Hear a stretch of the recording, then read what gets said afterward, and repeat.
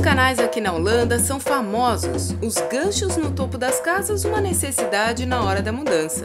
Mas as bicicletas, essas sim são a cara da Holanda. O veículo mais utilizado no país no verão e no inverno. Elas são milhares, cerca de 18 milhões espalhadas pelo país. Mas o que me traz aqui dessa vez é o yoga.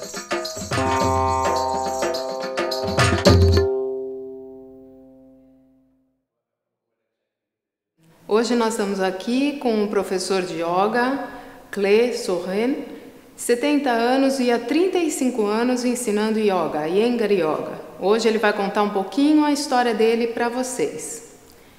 Clé, how many years are you teaching yoga?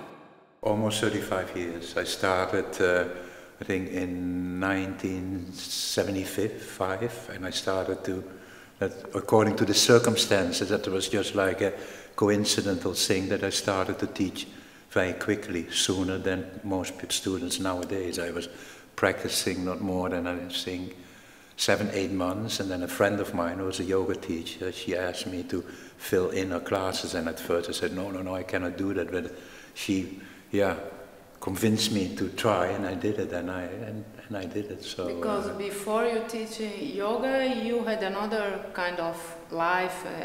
Completely different. Has nothing to do with yoga. I was a journalist, like a reporter, a freelance journalist, and writing articles, traveling a lot, and also the lifestyle that comes with that profession. So that's a bit different from the yoga lifestyle. And you started to practice straight the Iyengar yoga? Yeah. I always considered myself very lucky that I didn't have to waste time with trying first other yoga schools and so on and so on, approaches to yoga, because I'm a strong believer in the Iyengar method, in the Iyengar system, and as I said, I consider myself very lucky that I started with that. Also, that was just a coincidence. People took me to a yoga class, and from the very first class, to my surprise, I really liked it.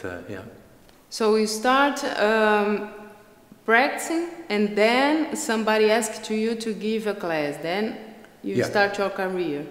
And then slowly on, I started to teach more and more, and I practice a lot, because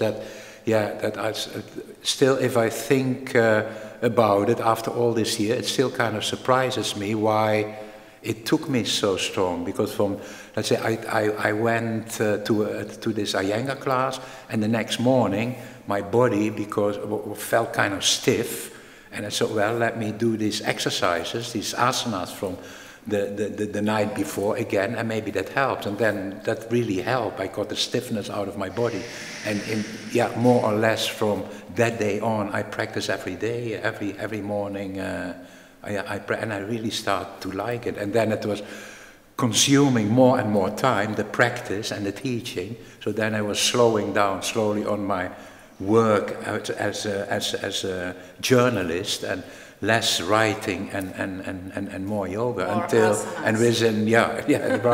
And then, more asanas and pranayamas and less writing. And then within 2 or 3 years, I was more or less a full-time yoga teacher.